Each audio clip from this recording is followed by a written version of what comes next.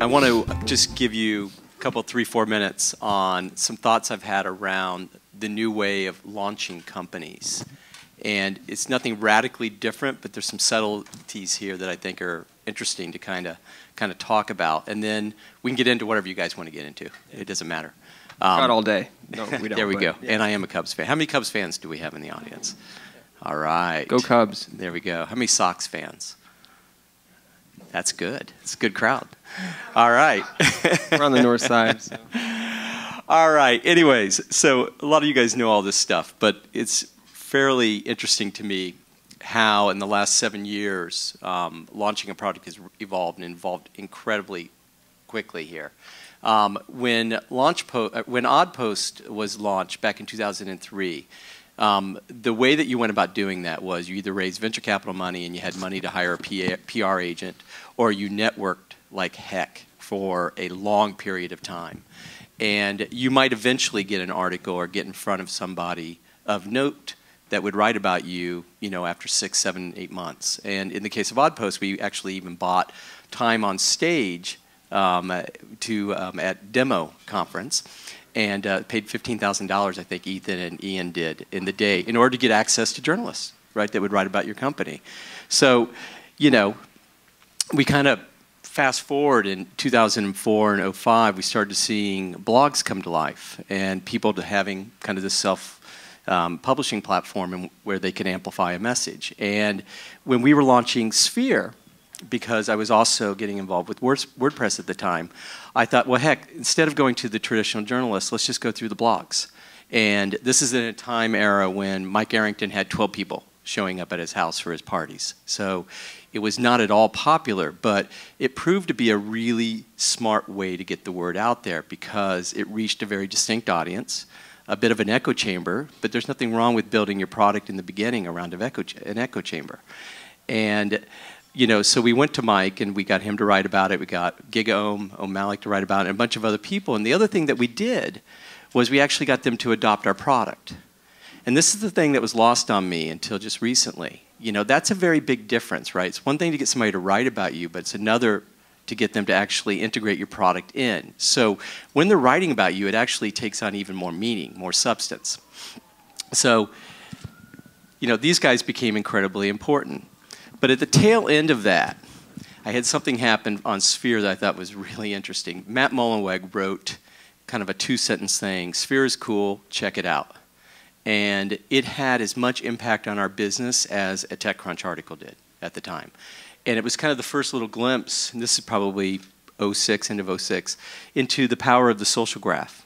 And just being associated with somebody that people respected. So all of a sudden we saw a ton of interest. So as we thought about About.me, we thought, okay, so who are those people that we want to go out and reach? And actually our focus has been going out to individuals, not their blogs, but going out to people that have massive presence in the social graph and talking to them and doing the same thing that we did with Sphere, which is, let's not just get those people to amplify the messages that are out there or the message that we have, but let's also get a handful of those people, in our case 25 advisors, right, for a team of 4 full-time people that's now grown to a team of 8 people, right, but 25 advisors who are people that we want to be strongly associated with and we want to have associated with our project. So I think as you're thinking through launching a product and service today, I think you really have to think about who's your entourage, right? Who's your posse? Who you're going to bring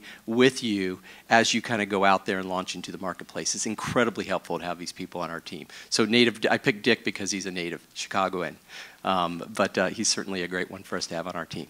So that's it. Awesome. All right, so we're going to do some questions here for myself, and then we're going to open it up to the audience questions. So get your questions ready. Actually, we first met on a phone call. I was actually at the time writing for TechCrunch, and I was writing an article about Sphere back in 2006. And actually that article never actually got published, but that's how we met. And then when I went to AOL, my first day at AOL in 2006, Tony was there to greet me on my first day. So we actually just had a reunion in the back here. Jen was there as well. So that was one of my first lunches, lunch. Actually, I never because of that, I never actually got to learn anything about the programs that AOL offered. We actually just went to lunch. So I missed out on all the, I have no idea what any of the 401k setup was or anything like that, but it was worth it because it was a good lunch. It was just lunch. But I wanted to talk about you're in a really interesting position. Like you're obviously investing in all these different companies and you're doing the entrepreneur thing yourself. So kind of, you know, how do you do that? You should ask my wife. You know, it's a little bit of a different model, and it's one that we've been doing since the beginning of True Ventures. So one of the cool things about True Ventures, and John Callahan, Phil Black, John Burke, who were pulling together the fund, and when they approached Tony Schneider, who's CEO of WordPress, and myself about also being included in the fund, you know, in the beginning it was a bit of a project, so sure, let's do it. These are our buddies. Of course we want to do a fund. Yeah. And in the time period of raising that fund, a couple of companies were born. One was Sphere and the other one was WordPress, which Tony subsequently became CEO of. So it kind of presented a question as we were closing the fund, you know, how do we do both? And I think, at least in my case, I can't speak for Tony, but I thought, you know, I'd do it for a while and then hire a CEO and treat it like an investment, if you want. True was the lead investor in the company. Right. And so it kind of happened organically, where they all grew up at the same time, kind of the same pace. Right. So I think what's interesting now with About.me, and I was contemplating, do I want to start another company or just want to go back to full-time investing with a fairly large portfolio? You know, I couldn't help myself, and I'm just too indulgent. So I just said, yeah, I'm going to start another company. I got this idea. I think it's interesting. I'm going to go for it, and let's see how it goes. You know, what I was a little surprised about is how quickly About.me has scaled. And I don't think we were ready for the initial kind of reception of it. So, you know, how do we turn that to our advantage with our portfolio, or the portfolio that I work with? So you leverage some of the portfolio, right? So totally. So Kissmetrics, one of my portfolio companies, Heaton Shaw is an advisor, and integrating Kissmetrics in from the beginning is something that's very smart. And we do that, you know, with Typekit, one of our investments, where I sit on the board of. We've integrated Typekit throughout our product. So, you know, it's great to be both a kind of a partner, as well as an investor, and somebody has different insight. Basically, I mean, to do this. You know, you've got all these different investments and you're working with them. So what's your most interesting investment among the portfolio? There is no most interesting. I could leave everyone off. It's App Savvy, since Michael Burke is there he is here. In the back. Yeah. But you know, I think WordPress, you know, is really kind of the first one, and obviously WordPress has become a very important kind of business in the tech world. It's I don't know if you guys know this, but about 10%, a little bit under 10% of the web runs on WordPress. That's huge. Wow. It's an order of magnitude different from anyone else. So that kind of scale presents lots of interesting insight and opportunities. That's fun. Right. Okay, so let's talk about some of your past companies. So you were a board member at Outpost. You sold to Yahoo. So you worked with Yahoo, and then you know, your other company, Sphere, you ended up working with AOL and then sold to AOL. Can you kind of talk about the strategy there and how, you know, as an entrepreneur, you know, working with these bigger companies has been, and kind of more like a strategy for doing that, and how it's obviously it's paid off for you. Is that something you'd advise? Or? Yeah, I think I say this a lot to our portfolio companies. The good ones always have options to sell, and they have to decide what they really want to do. So eBay had options to sell. Yahoo had options to sell. Google probably had options to sell. So, you know, and there's a lot of companies that make the wrong decision there, and we can't remember their names. So it's a careful decision when that acquisition offer comes. In, I think, you know, the case of Oddpost, we had a group of people that were what I'll call early in their entrepreneurial career and had not, you know, had the validation that comes with an exit. And so it made sense in that particular case to exit to Yahoo, but it particularly made sense to sell to Yahoo because it's the largest webmail company. So if you don't know Oddpost, it's actually the Ajax Mail, right? That's right. Ended up turning into Yahoo Mail. Bingo. Right. And so it made sense. Massive footprint to go play in, and I think it's worked out incredibly well for Oddpost. In the case of Sphere, we looked at it and felt like AOL when they made us the offer, was the perfect partner because they had a huge amount of content, and our product was dependent on running on content. Right. And we felt like we could just scale from that platform much better, and that's worked out incredibly well as well. In the case of WordPress, yes, there's been options to take it off the table early on, Right. but it didn't feel like that was the right decision, right? We could never add it up and say that makes sense for both the entrepreneur as well as the product footprint. Felt like it should be its own independent company, and Matt, uniquely made that decision. He made the right decision. One of the things that I think you do really well, and I've seen you do it a couple times now, is distribute your products. And then you talked about it a little bit here and how it's changing. Can you talk a little bit more about that and kind of your kind of strategic kind of plan for, like, for example, Sphere? You distributed it everywhere. And how did you do that? Well, we did it without a business model. That's how we did it. So I think there's an early part of your kind of formation where you got to figure out how to make some motion happen that equates to progress. And it doesn't necessarily have to wrap around a business model because that can add a lot of friction.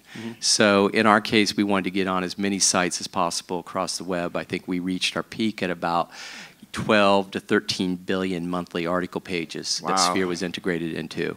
And it's still a very big number. I mean, but pretty much every major publication had the little Sphere logo on it. There you go. So, we took all the friction out. I just went to people and just said, look, you've got something that you need us to do. We'll crawl your content. We'll show related content from your archives. We'll help you make more money, more engagement, and what's not to love about that formula? Right. Did you sign deals with all of them, or did you? No. No, right. Let's so not get crazy. Right, I know. That's what I wanted to bring up. No. But, over time, we're doing money, right? We had partners like the Wall Street Journal and Time and New York Times and CNN, and these kind of customers pay money. And they were willing to pay money because they saw the footprint and the traction. So they wanted to be a part of that kind of movement. That made a lot of sense for us there. In the case of About.me, we're already being approached by tons of companies wanting to do internal directories and things like that. And I think we'll cherry pick a few of those projects that we think are interesting, and we'll do them. And we'll probably do them at zero cost to those partners because there's a quid pro quo in the beginning of helping us to get the exposure.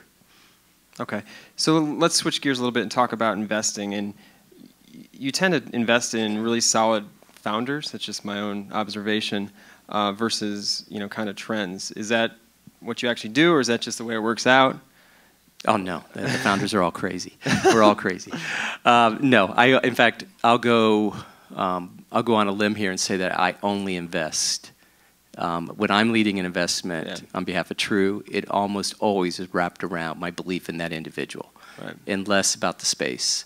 It's so early. We're doing the first money into a company almost across the board, and so I'm making an instinctive bet on that individual. And what I look for, I do look for things, right? I look for, try to understand what domain they're playing in, and then I try to look for unfair advantages that they might bring to the table because they're part of that domain. So I'll give you a good example of this, Typekit. Jeff Veen and Brian Mason. So Jeff Veen's one of the co-founders of Adaptive Path, highly respected UX firm and consultancy in San Francisco. The people that actually coined the phrase Ajax, and that's how I met him because Oddpost was the leading Ajax company. And so Jeff then started a company called MeasureMap, which evolved into Google Analytics. And then when he left, he wanted to do something in the font arena. So had he wanted to do something either in analytics or font or design, he has an unfair advantage. He's respected, he knows everybody, he can navigate very quickly.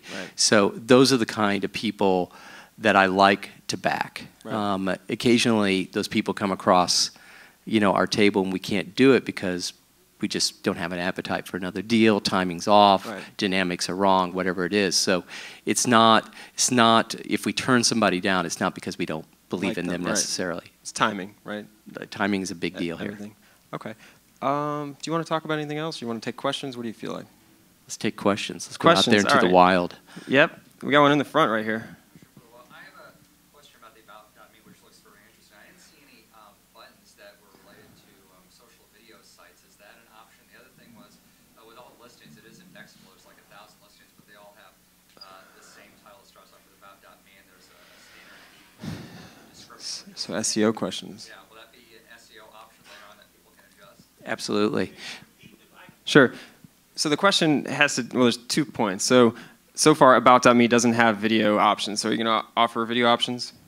We're going to offer video options. Okay. And so secondly, look for Vimeo, YouTube, and things like that to come soon. Second part of that question has to do with SEO. All the About.me pages start with About.me as the title, and it's not customizable. Is that what you're asking, or? Well, they're just the second you can answer. Okay. Yeah, so there's a lot of things on domain. So Yeah. domain mapping, I think you're getting into in part, and the About.me role. So we'll absolutely empower people to have their own domains to map those domains over, and we'll do the hosting for free and all that. And that's a small percentage of people that, you know, both have their own kind of custom URL and actually understand how to do the domain mapping. It's quite technical still. You know, there's a second piece, which is the About.me URL in and of itself. And I do believe that part of the reason why we started this company was I noticed my behavior was I get introduced to Frank, and I don't know who Frank is, and it's an email. This happens all the time, numerous times per day. And I go and I Google Frank. Now, Frank's name may be unique enough, and he may have a big enough social presence that he'll pop up high, but in most cases, it doesn't work that way. Even my name, I'll be the last 5 results, right? So there's a musician who's more famous. So it's, to me, it was annoying, right, to be able to find those people. And so what happens after a little bit of time, I stopped searching in Google because I felt like it was dumpster diving for profiles. I started searching LinkedIn, you know, LinkedIn / Frank Gruber. It was just a quicker shortcut to get there. So I think there is a convention in the world where if everybody has an About.me page, and I think everybody should have their own web page, a very simple web page, I can imagine a search convention that comes with that. So About.me in your name. If you just go, you guys can do this. I haven't done it in weeks, but if you just go search on the words about, no dot, but just about and me, we'll come up #1 already, and we're still in private beta. That's a pretty big deal, given that those words are on almost every website across the web. Question in the front here, Swati. So you were talking about investing in the founders who have an unfair advantage, and so I was guessing, what advice would you have for first-time entrepreneurs? First-time entrepreneurial advice. Yeah, well, we definitely have backed. I mean, Matt Mullenweg was a first-time entrepreneur, but he clearly lived and breathed, you know, the domain. I think getting people, I think everybody can get access to people if they network hard enough, and getting those people to be around the table, and just for them to say, yes, they believe in you, they believe in the project, they're willing to be associated with it, I think that's a huge plus, right? And it's also the best way to reach people like Brad or Fred Wilson or myself or whatnot is that, you know, as you can imagine, there's a lot of kind of unsolicited inbound, and that goes nowhere. I've never done one of those deals. I can't speak for them, but I highly doubt any of us have ever done one of those deals. Getting referred in to someone, you know, that's probably, you know, who is associated with your project is the best way to get to us. Always. Next question. There's one right here. What type of topics do you have on today's educational, scope? Educational scope? Yes. I'm not sure it does. Yeah, I'm not sure. I'm not sure that's the problem we set out to solve. The thing I do think that's cool about it, that's, I'll say on the periphery of that, is self-esteem. And one of the beautiful things about the product so far is the way that people are deploying it, and they're using big photos of themselves.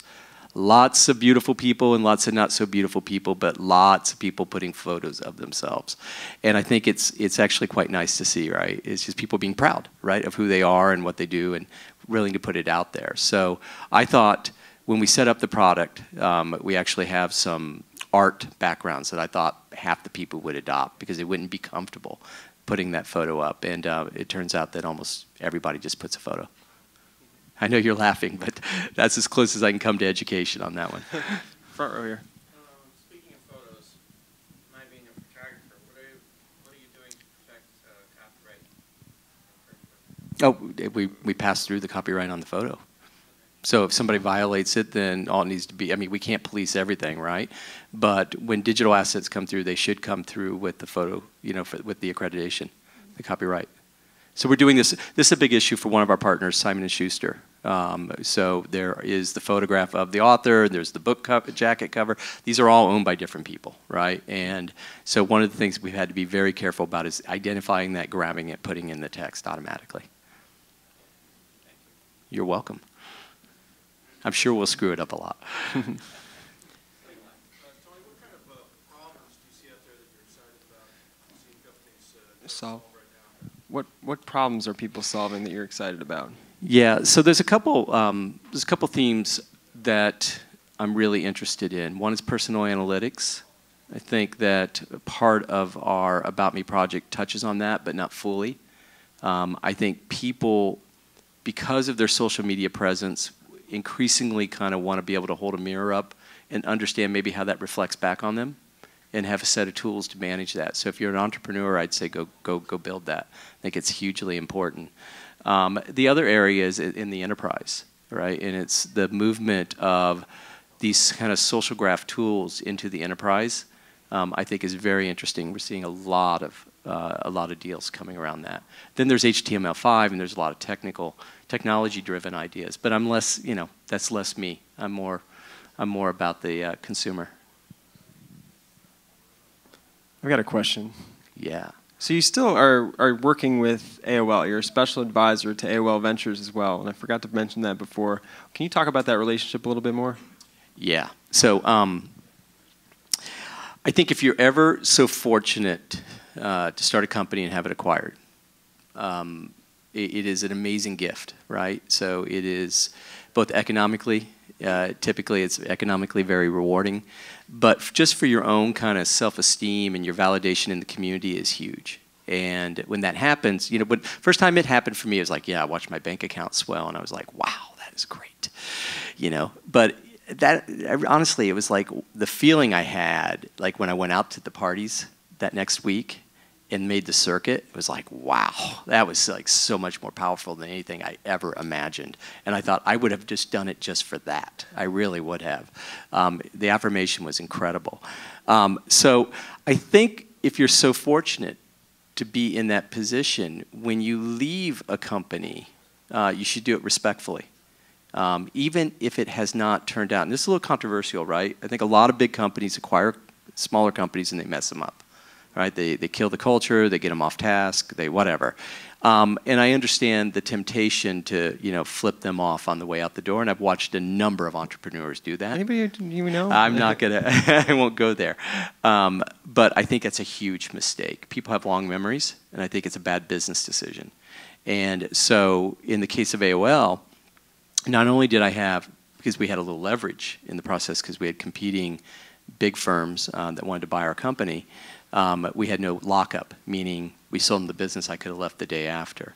And I know enough not to do that. So I stayed 18 months, because 18 months is the number I feel is like the right amount of time. When I was leaving, Tim Armstrong was just joining. And he said, dude, you're the kind of guy that we need around here. And I said, yeah, but I'm not that kind of guy. But he said, well, how do we figure out a way to keep you involved? Are you sure there's nothing we can do? And he came back with this idea of me being a special advisor to AOL, and I graciously accepted. I mean, why wouldn't I? I believe in him. I'm excited about what he's doing. I think he has a hard job. I think AOL has an incredibly hard job. But it's exciting to be around the table, and they're good people, so why wouldn't I want to be associated with it? That's great. Hey, Frank. Yeah. Now that you brought up that three-letter word, which is more of a four-letter word, AOL, I've been using AOL since '95. Tony, is that your name? Yeah. Tony, people tell me all the time what a dunderhead I am, and everybody knows I don't know anything about computers. So I fit right in with AOL. They see it as being basically a trip back to Neanderthal times. What's your answer to that? Is AOL, and while you're answering that, can you explain to me from your point of view why AOL, which is viewed as a somewhat retro company, bought TechCrunch? Or I should say, why would TechCrunch sell to AOL? Well, let's go with the last, Yeah. and then we'll go with the first. Yeah. Well, actually, I'll go with the first. You know what? If you're comfortable and you like AOL Mail, why change? You know what I mean? I mean, honestly, if you like AIM and you know how it works and you're comfortable working with those products, even if it's dial-up, Why change? I know. Well, but I don't use Yahoo Mail and I don't use Gmail because I'm trying to be cool. I use it because it has utility to me. It works and I'm comfortable with it. So the switching costs for me in that are exceptionally high, just as they would be exceptionally high even though I took a dig at Google, right? Google works for me across the board for the rest of the things I'm trying to kind of research, right? So I use it systematically. The switching costs are incredibly high. I think for you, Ron, I think it works for you. Just use it. How do I know? Because I know who you are. I've seen you before. Come on, man. Everybody knows who you are. All right, the TechCrunch piece. See, so I got asked that question a lot, and I think it was a brilliant acquisition, and I think Mike made a great decision if he wanted to sell his business. That's his decision, right? I'm not so sure I would have sold TechCrunch then because I think it has a lot of momentum, but that was the decision he wanted to make. So AOL bought Weblogs, Jason Calacanis' company, and took Weblogs and has leveraged it throughout AOL as the way that their content sites should run. So it's a very little known fact that AOL is, if not the largest, probably the second or third largest content producer on the web, right? A huge number of sites. Nobody knows that AOL and Time Warner did TMZ.com together, right. Billion page view site in less than 4 years. So what they did with Weblogs I thought was great because those businesses not only worked better, they thrived. I mean, in a big way, right? So they have grown exponentially, I don't know, tenfold, and their revenues are, are growing and more important. And what it's done is it's impacted the way the other content groups at AOL think, right? So AOL Sports all of a sudden rebranded itself as Fan House and was one of the earlier companies in the traditional media space to integrate comment streams and interactivity within the content, right? You see that happening in AOL News. You see that happening in Daily Finance. So I think it's had a huge impact, and I think TechCrunch made a smart move, right? It's a huge platform for them to grow from. Secondly, I think that AOL learned a lot, at least that division within AOL learned a lot about how do you acquire a company that has somewhat a virtual existence, which a lot of these micro-publishing formats do, and how do you integrate them into the company, and how you integrate them in a way that makes sense for them. So I'm sure there'll be growing pains for TechCrunch. There's always the HR people to deal with at AOL. But beyond that, I'm also sure that it will thrive. It will do very, very well. That's a great answer. Looking at Weblogs and the way they integrated that and really have grown, I mean, I think they see that as the kind of wave of the future. And it actually, obviously, buying TechCrunch adds additional, cachet to what AOL is trying to do on the content side. Yeah, I think it's a good move. Yep. Any other questions here? Come on, don't be shy. Oh, here we go. Gloria. You mentioned AOL, so they've just been launching out Patch.com. Any comment on Patch. that? Talk about Patch. No comment on Patch. Okay. I'll be frank. I mean, I know a little bit about it. John Broad is somebody that I work with incredibly closely. He was the founder, CEO of Patch. But, I'm not so in tune with that product. I'm not using it at this stage. So it's just hyper-local. I know what it is, but I don't have an opinion on it. I think local is interesting. I think it's a big challenge. It might be fool's gold. I like the name. Question over here. So if you have a website, is there any downside to integrating other things like Get Satisfaction or tools that help you manage your website? Those relationships are really bad in a way. Well, yeah. The question is, can relationships go bad if you've got a website, like if you leverage third-party services like Get Satisfaction or some of these other products that are out there? Yeah, I think we're kind of over some of the technical hurdles that were awkward in the early days. I go back to Sphere. We were one of the first kind of third-party applications running across, a bunch of number of websites, and so we would crash, and we weren't integrated in a way that, it wouldn't impact our partner site. So we had to build tools around that, and I think most people have gotten through that piece. I think with any partner, you invest a lot. So if it gets satisfaction or user voice, you know, I think we use user voice on About.me. So we're investing a lot, right? We believe in that relationship. It's going to be a bummer if user voice were to go out of business. I don't think it will. Don't start that rumor. I wouldn't want to be associated with it. But it will be a bummer, you know, if they go out of business, you know. And if there's not another company like that to fill the void, then we got to go figure it out. So that's the risk with all these small kind of third-party companies like ours.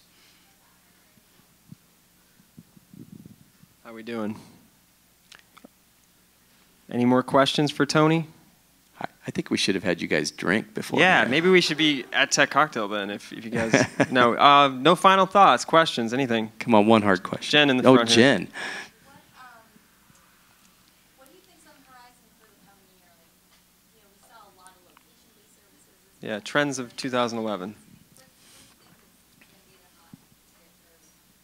Well, I think I mentioned personal analytics and the enterprise, but I think on the VC side and on the entrepreneur side, I think we're looking at some potential very difficult issues to kind of navigate. So one of the things that Brad talked about, and I've heard mentioned a few times, is this movement towards converts, which essentially is saying, I'm going to get your money now and I'm going to price it at a later date when there's more value. So essentially I'm going to use your money, right, and I'm going to create more value. The issue is with that, just because you can get it, you know, my dad has this great saying, you know, be careful, you might get what you ask for. Right. Just because you can get it doesn't make it the right answer, right? Because the climate is so frothy, especially in the kind of angel, the early part of the funnel, so frothy that valuations can move very, very quickly. Way ahead of themselves. And so that creates structural issues when you go to raise the next round. This happened in '99. We just saw it on a much larger scale, right? It was where companies were valued at $80 million and, you know, $15 million had gone in. And it was a good company. It was an interesting company. But there was no way anybody else would come and invest in it, right? Because it meant you essentially had to wash out the capital in front of you, which is ugly, has all kinds of implications for the founders and the rest of the team. So it's just a messy, messy environment. You go, life is short. Let's go find something new. So I think a lot of first-time entrepreneurs that have pursued this avenue, the ones that are really working, are going to be thankful because they gave up less of their company for more money and they were in a position of leverage. But as we know, 95, 99% of the companies don't hit that, right? There's very few FormSprings out there or Typekits or WordPresses. And I think those companies are going to have a hard time raising follow-on capital. And that's going to be a big issue in the coming year. So, good time to start a company? Always a good time to start a company. Never. There's never... like if you try to time the market to start a company, you're crazy. You should just start a company when you want to start a company. You should just structure it in a way that makes sense.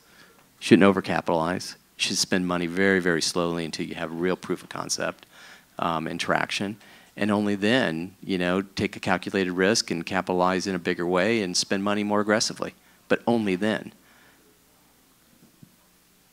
I think that's a good... a nice closing. Are there any other questions? If there, I think that's it. Tony, it was a pleasure. Thank you so much for coming. Thank you, Frank. All the way out here.